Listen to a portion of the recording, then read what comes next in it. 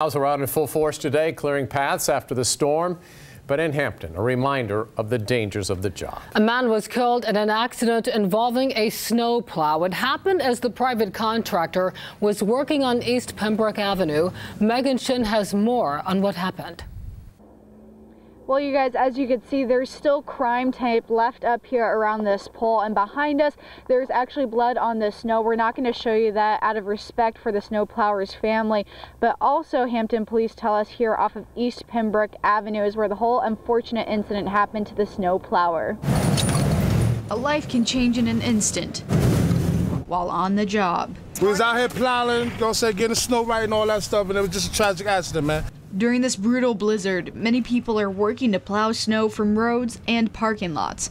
We've been working for almost, 18 hours? Those snowplowers say the job comes with a level of danger. And we're tired of working out 10 hours or more, and sometimes you don't pay attention to the back. You know, you can't see back in that pile. You know, there's no mirrors and none of that stuff. It's a lot of work and a lot of screaming going on, and this is what happened. Hampton police say one snowplow accident was all it took to kill 75-year-old Barry Hale. Oh, of course. That's approximate. Police say Hale was independently contracted to clear the snow out of Tread Quarters Discount Tires parking lot.